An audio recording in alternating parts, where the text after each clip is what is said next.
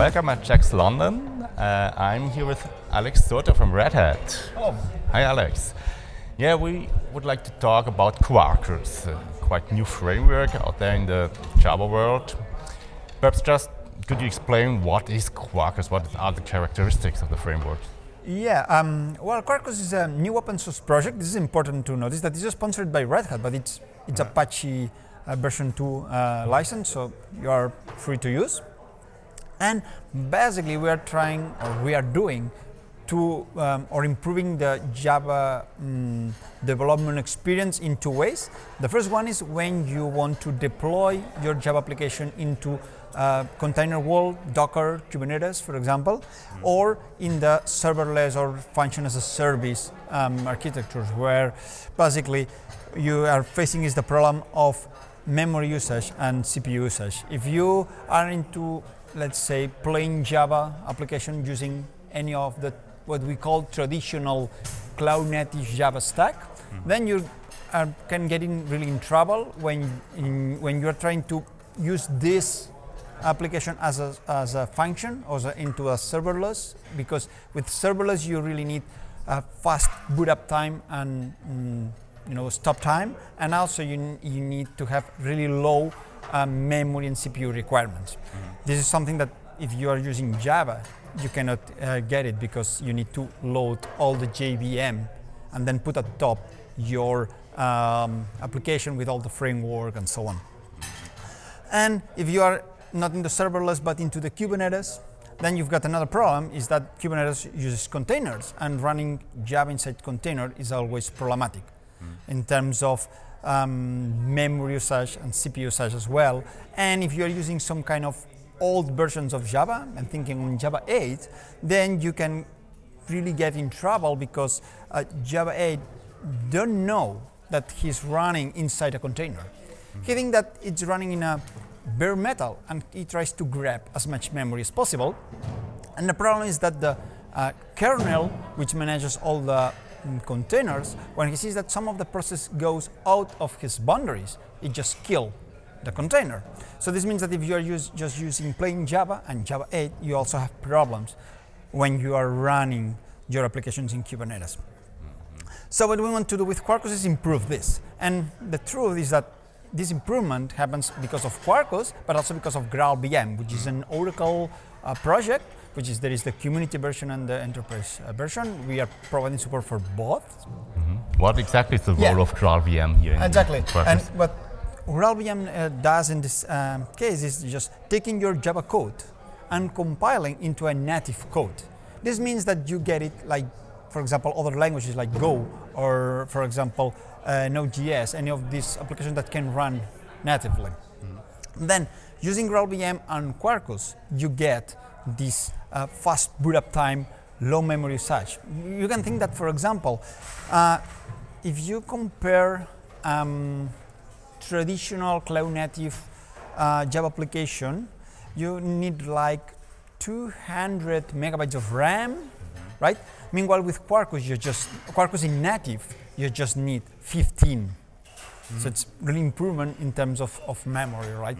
And since it's native, you don't have all the problems related of JVM running inside the container, because at the end this is a native file, native executable, that it's native to the platform, in this case to the Docker container. So the first thing that we are moving is to improve this part of deploying to Kubernetes or serverless world.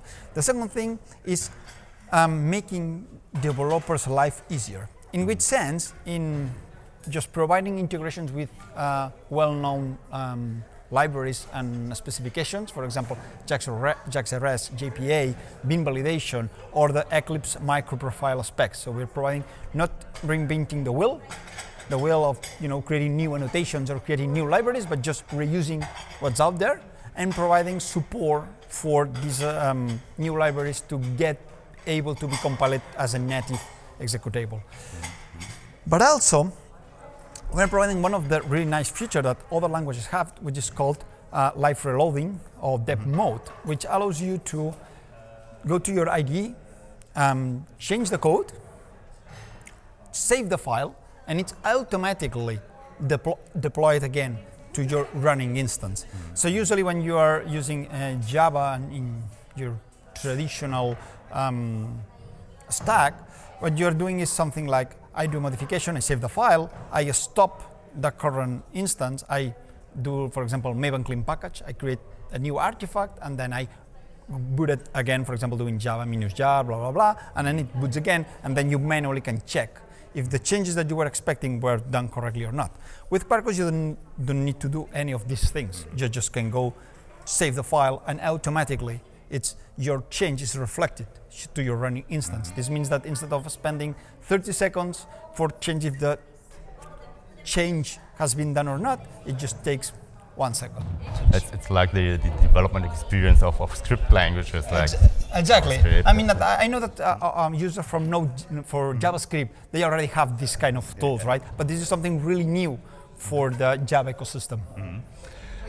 Yeah, Quarkus, you already mentioned, it's not only a Red Hat project. Who's behind it? What's the community? Who's developing the project? Well, basically it's Red Hat now, but we are start receiving a lot of pull requests from people outside Red Hat for adding support for any new technology that they would like to have supporting inside Quarkus. For example, I know that Bolt from HashiCorp is an extension that is coming from the community, not from Red Hat.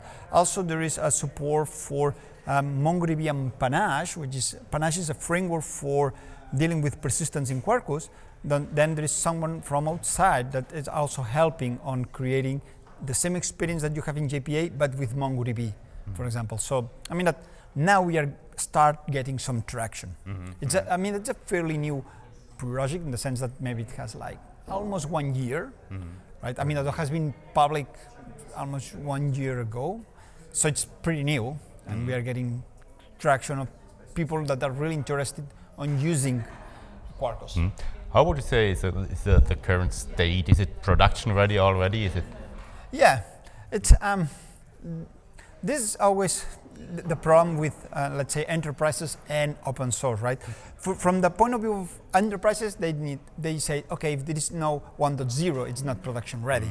And from the point of view of open source, it's like every version is ready, right? So it's just the version is just a number.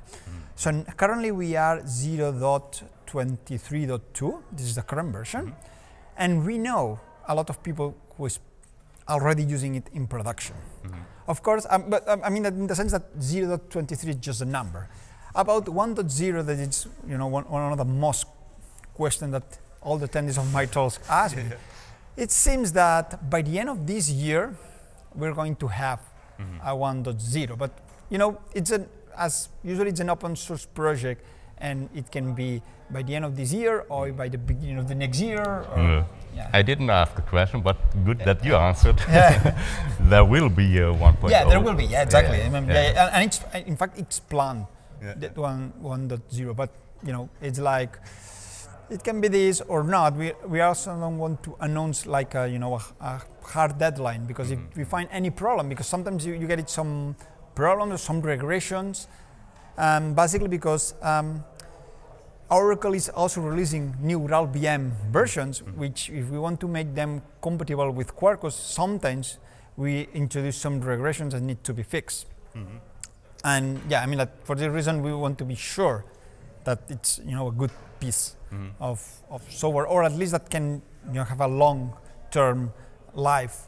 So you don't have to be updated regularly because of new RALVM version or a new regression detected. But as I said, there is, or we know, companies that are using Quarkus in production. Perhaps at the end, an advice, how can people out there start with Quarkus? Yeah, I mean that there are several ways. The first way could be that I wrote an article for JAX magazine. That is an introduction of Quarkus. Also, I wrote for JAX the Quarkus cheat sheet, which if you already have an overview of the technology, you can go to the cheat sheet and see all the things that you can do. And also then, I mean that if you want to just start coding, you can go to code.quarkus.io, and then you get some, let's say, dashboard. When you put the group ID, the artifact, the extension that you want to use, you do a generate, and then it generates a zip file with all the code, so you can start coding really easy.